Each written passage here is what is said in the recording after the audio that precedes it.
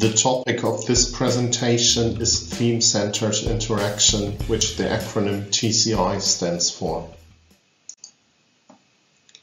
The TCI concept was developed by the humanistic psychologist Ruth Cohen. It is very helpful for working with groups and teams, especially for counseling and coaching clients, but also for directing institutions and their employees.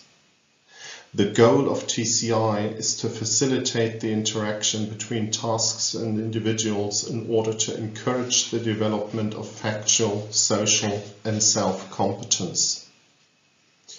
It is appropriate for all areas in which people need to work together successfully.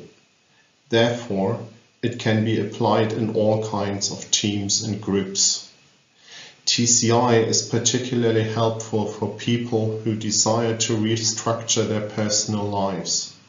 Thus, TCI is one of the most widely used methods in the areas of humanistic psychology and education.